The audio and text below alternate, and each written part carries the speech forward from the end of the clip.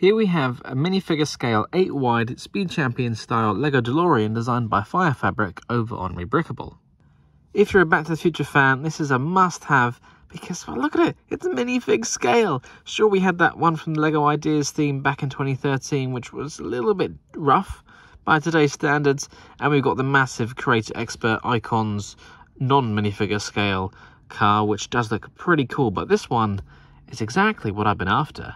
Now, this is not a sponsored video, and I did pay for the instructions myself, but I can't wait to build it. If you're interested, there will be a link to this over in the video description, but yeah, I would highly recommend it. And what's cool is that with this car, and if you just pay for the instructions one time, I think it's €6.50, you get the instructions for the car from part 1, including the conversion to the hover mode in part 2, and the red wheels from part 3, even the train wheels from part 3 as well, which is pretty cool. And, well, you see the train back there, which is from the third film? They've even designed instructions for that, so if you're a train fan, you might be interested in this as well. Plus, they've got plenty of other pretty cool MOCs, including a standard version of the DeLorean, which I might have to add to my wanted list. Now, as I'm a huge Back to the Future fan, I do plan to build multiple versions of this car so I can have one from each of the films, but for now, we're going to take a look at the original and the hover conversion from part 1 and 2. If you're new to Rebrickable, it's basically an online place where people can upload their own designs. You buy the instructions, sometimes there's some free ones as well. Then it's down to you to source the parts either from Bricklink, Brickowl, or check out your own parts inventory, which I've done. So I've sourced some parts already, some from my own collection, and I did have to make a couple Bricklink orders. And I've got everything already in here in this container, so it's nice and organized. I can get ready and get building. Of course, I'm not going to reveal the whole instruction booklet to you, but this is what it looks like. And the instructions were designed using Bricklink Studio, so they're nice and easy to follow with some helpful tips along the way. Perhaps the only downside of building a MOC is that you don't have the luxury of organised numbered bags like you would with an official Lego set. Instead, I'm just going to tip them out into this tray. Of course, if you really wanted to, you could organise your own parts, but I like the challenge.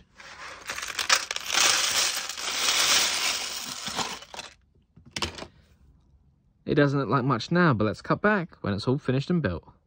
And here it is, all finished in its Back to the Future Part 1 form, including the lightning rod, which is an extra part. You can take it off if you don't want that on there, but just look at that in all its glory. With my Doc and Marty minifigures beside it, just so you can get an idea of scale. And you can fit both minifigures inside. Let's pop them in. So if we just close the door temporarily, you can lift off the windscreen, just like that, nice and easy. And take off this little binocular piece as well. And then we can squeeze them in there. But you have to admit, it does look pretty cool seeing both of them side by side in the DeLorean. I'll cut to the chase. The most fragile thing about this is definitely the doors, purely because of how the mechanism works for them to open.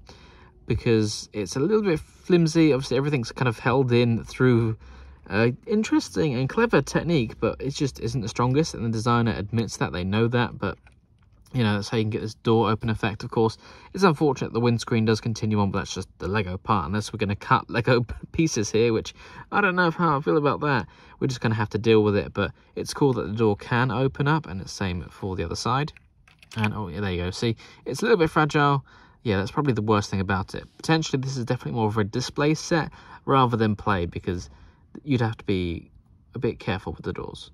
This is version 2 where the doors do open, and perhaps maybe in a version 3 the designer might come up with a stronger build, but if you didn't want the doors to open, there is a version 1 which you can still get the instructions for on their Rebrickable site, where the doors don't open, it's all fully closed up. I mean, even if you did version 2, it wouldn't take much. Just swap out a couple of plates here to lock that in place. And me personally, I'm not really going to be opening the doors that often, so I'm not too bothered, but I thought I should mention it straight away just so you know. But otherwise, just taking a look at it, you know, I don't know what else they could have done better. They got the scale right. Obviously, this is 8 wide Speed Champion style. Can fit 2 minifigs in, obviously. This is good. This is so much better than that 2013 Lego Ideas fan submission, which, no disrespect to the fan designer, because even that original design looked a bit different to the finished set we ended up getting. I was very sad I missed out on that set back in 2013, but by today's standards, it just doesn't hold up. So I'm very glad to have this in my possession. It's just so cool. Look at it, so many details packed in there, some really interesting building techniques. Definitely not for a beginner builder, even at Speed Champions level, which is sometimes a bit more extreme given some of the building techniques, and there's some very interesting ones in here. But yeah, this is slightly more of an advanced model and definitely more of a display rather than play. And of course we've got the lightning rod here to recreate the scene from the end of the first movie. You can take that off nice and easily. It's just 2 parts to get that kind of more complete finished look from the beginning of the film. And it does feature a light brick, which is very cleverly integrated and activated by the reactor here, the plutonium reactor core. So if we just press down on that, ta-da! The flux capacitor can light up very nicely, and it does just kind of stay in place, and if you don't want it on, just flick it back and it'll turn off, so you're not wasting the battery there. But that's a very cool, nice little feature. So smooth, very nicely done. Yeah, and not too much light shines out the back, but yeah, that's pretty cool. Of course, one thing that this set might be missing is a few sticker details, and included in the price for the instructions, the designer has designed their own custom stickers for you to print off, including license plates, the DMC logo on there, some interior logos as well. And because, of course, you can convert this to the Back to the Future Part 2 flying version, you do get the sticker for the 2015 license plate, Mr. Fusion, and a couple other bits as well. But speaking of Back to the Future Part 2, let's do a quick conversion. So here we have just a 1x2 orange tile for the Back to the Future Part 2 license plate. And then we've got a Mr. Fusion, which is a pretty cool little build. You immediately know what that's supposed to be. And it just very easily swaps out with the plutonium core reactor, which is just slots into place to activate the light brick there. It's not attached with any studs or anything, so you can slide that out. But before we pop Mr. Fusion in, let's swap out our license plate here. So we just lift up the vents, take off this 2x4 grey tile, take out the old license plate, and you still need that black plate there, so just take that off. Pop the new one back in, put the vents back down, pop Mr. Fusion in. He slots in just like that. And again, same for the light brick, just leaning forward, and there we go, light comes on, let go, light comes off. But of course, the most interesting part about Back to the Future Part 2 is the fact the DeLorean can fly. And yeah, don't worry, this car can do it too, because the wheels can turn. You don't have to take anything off. The mechanism is all here, so it just folds out like this. Ta-da! Just like that, and all 4 wheels do that. And just like that, Back to the Future Part 2. All I need to do now is just swap out my minifigures ready for their Back to the Future Part 2 outfits, but look at that. It's so cool, and perhaps adding the custom stickers there. Of course, LEGO did make official prints from the 2013 set, which are a little bit pricey and hard to come by these days, but if you have those, great. If not, you do get the custom decals included, so just print those off. Yeah, this is good. And that mechanism for the wheels, it is very clever, of course. It's a must-have, isn't it? And everything works nicely.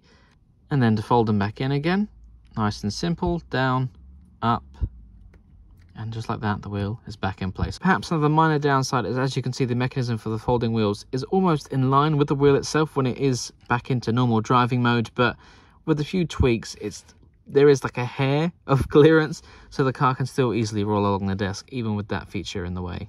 But as you can see, it still drives along just fine. And if we remove the minifigures, there are some interior details with the steering wheel, the gear stick, seats for 2, including the backrest there in the appropriate colour. There's a few printed tiles in there, and the one used for the time circuit display board is a perfect use of parts. That's so clever. As I mentioned at the beginning of this video, the designer has come up with instructions and parts lists to convert this to have the red wheels, which is still a little bit iffy given the current parts available. Really, LEGO need to bring back some white wall tyres, and that would just make that conversion so much better. But of course, they've also got the rail mod for having the DeLorean on the train tracks, just like in part 3 of the film, and it's so clever how they achieved that look. And I will be doing both of those in the future, but I don't want to convert each one. I want to have separate cars. So I've got one for part 1. I'm going to do it all over again, so I can have another for part 2, and then the others for part 3. And they've even got a standard DeLorean before any time travel conversions have been made, so that might be a good one to add along my Speed Champions collection. I'm surprised LEGO haven't done this yet. Maybe they will in the future once the Creator Expert Style one is no longer on the market, but for now, I'm very happy with this. What do you guys think about this one? Tell me in the comments down below. And definitely check out Fire Fabric on Rebrickable.